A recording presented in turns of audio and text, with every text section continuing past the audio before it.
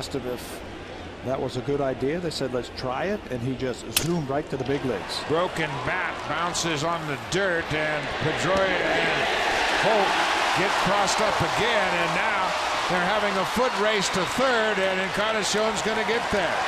Christian Vasquez fell asleep behind the plate and allowed Encarnacion to move over to third base. It was unguided. What an interesting play. Francisco breaks his bat when Lane jams a fastball inside there. He hits it in a good spot. And just like last night when the middle infielder got crossed up, watch this one, right back through the middle.